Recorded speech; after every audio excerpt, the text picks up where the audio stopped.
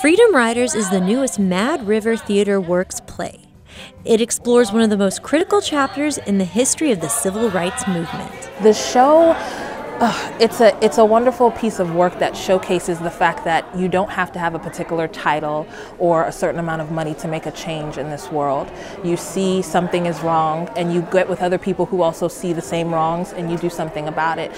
It takes place in 1961, of course, during the Freedom Rides time of the civil rights movement. There's an effort. We work through CORE, we work through SNCC and other government officials, trying to right what we feel like some of the societal wrongs were of the time, to give everyone equal opportunities where they ate at, where they had their entertainment at. Just trying to bring everyone together as one, pretty much some of the same things that we face today. The Irving Parks and Recreation and the Irving Arts Center hosted the play in celebration of Dr. Martin Luther King Jr. And our own Kathy Whiteman was there to present the show. And they are bringing us a story today about the Freedom Riders. Please welcome back to Irving, Mad River Theater Works. Freedom Riders reflects on how even after the United States Supreme Court had outlawed segregation, bus lines in cities still enforced the crooked system of separating black and white citizens.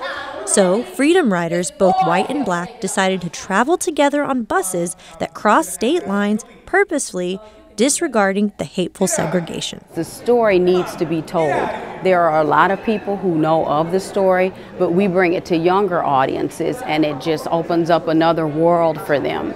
You know, it's important that they know the conveniences that they have today, they were always not in place.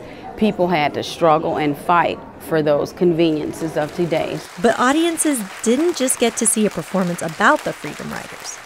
William Harbour, an original Freedom Rider, was there to see the show and discuss his experiences. And I was one of the students that was on the bus that went throughout the South on the Freedom Ride. And the trip was planned for Washington, D.C. to New Orleans. So we got into Mississippi.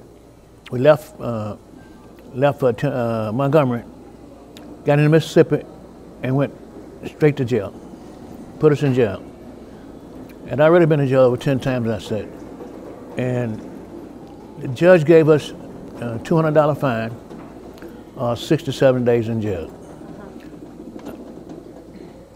We refused to pay the fine. And I spent 49 days in prison. I mean, real prison, not no little bitty prison, not just a regular jailhouse, but 49 days in prison. And I was they let me out. Well, they paid my fine so I can get out and be one of the test cases. Go back to court. We did go back to court against the state of Mississippi and won our case. The production of Freedom Riders portrayed a significant moment in history, and it's a story the cast hopes audiences won't forget. We all hear that in order for us not to repeat history, we have to remind ourselves of where we've been.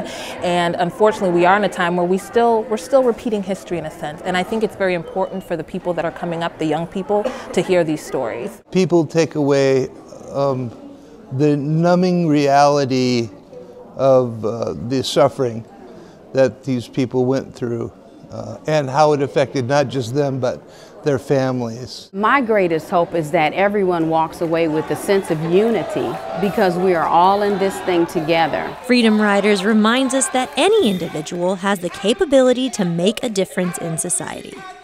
For About Town, this is Susan Comyop.